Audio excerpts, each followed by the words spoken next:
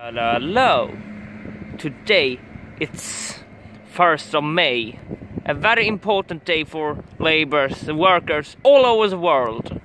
In Sweden we go out and march on the street for our rights. You know what? It's something missing in the United fucking States of fucking America. You have too few political parties.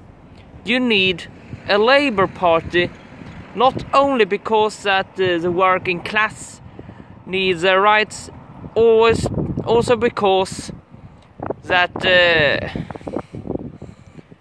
you need more than two parties to keep your bad ideas fresh and not as bad as they are now.